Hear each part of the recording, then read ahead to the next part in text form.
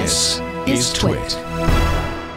Well, my first kit is an alternative to Habit Kit because, Habit Kit looks great and I love the idea of using it, but I've been using Henry Habit for a while. And what I love about Henry Habit is it's cute. It's simple, but it's still very powerful. It's got the ability to do all sorts of things with it. So I can tap on plus to create a new habit, and I can either say I'll create it myself, or I can say, hey, help me create a habit. And it's actually going to give me information about, creating habits. So triggers, including, things you see and how you're feeling and the reward and what this summarizes as. And then, it gives you some more information, and then it gives you some good starter habits.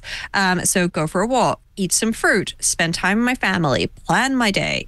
And then there's some ones about staying healthy. So swimming, eating vegetables, or if you're looking to lose weight, eat smaller portions, or skip coffee. Don't eat sugar, things like that. Skip coffee? I'm actually going to scroll. I know. For some people, that would be the end of the world. But instead, I'm going to select this one, which is plan my day.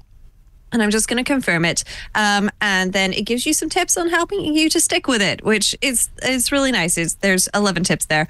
And then, it's got a little quote. And plan my day as a new habit, starting today, repeating daily. Now, I've got really good news. I did that. Yay. Success for me. So I've tapped it, it's done, and it is completed. I've also eaten some fruit. I haven't, however, done some exercise yet. I still need to go to my ballet class later today. But this is, just a very nice way of doing things. So I've done 9% of my habits this week. And if I scroll over to the right, then, I can actually see that, eat some fruit is checked off on Tuesday. And so is plan my day, but do some exercise isn't. I can actually tap on it and get some more details.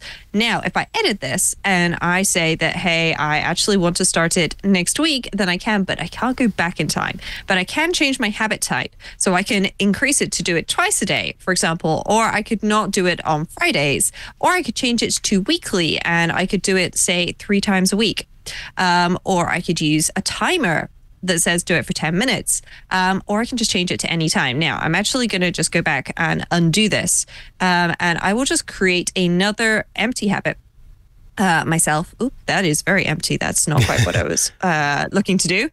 That is, there we go. I'll just tell you what, I will get rid of plan my day. I think something's got a little funny because I didn't restore my in-app purchases. But there we go. So now I'm just going to create a habit, and I'll just say it's an anytime with a 1-minute timer, which is just going to be for example purposes.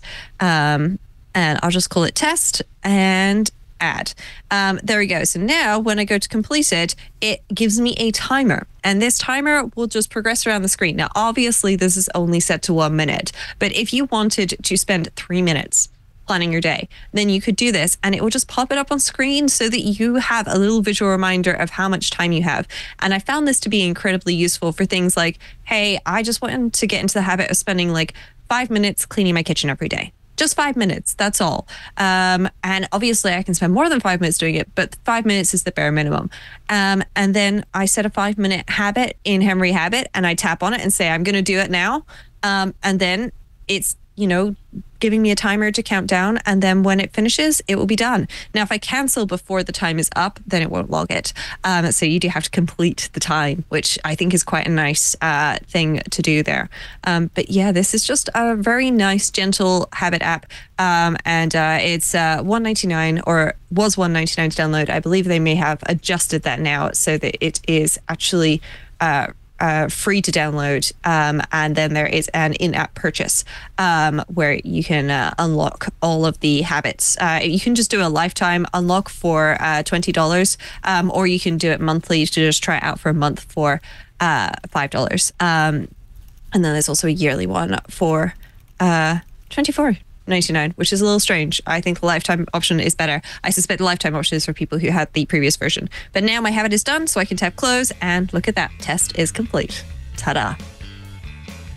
Hey there, I'm Micah Sargent. Look, as a geek myself, I feel it's only fair if I admit something. We can be kind of hard to shop for. So what do you get for that geek in your life who has everything already? Well, a Club TWiT gift subscription, of course. TWiT podcasts keep them informed and entertained with the most relevant tech news podcasts available. With a Club TWiT subscription, they're going to get access to all of our podcasts ad-free, exclusive outtakes, behind the scenes and special content, and I love this, exclusive shows like my own Hands on Mac and Hands on Windows from Paul Thurrott, as well as the Untitled Linux Show.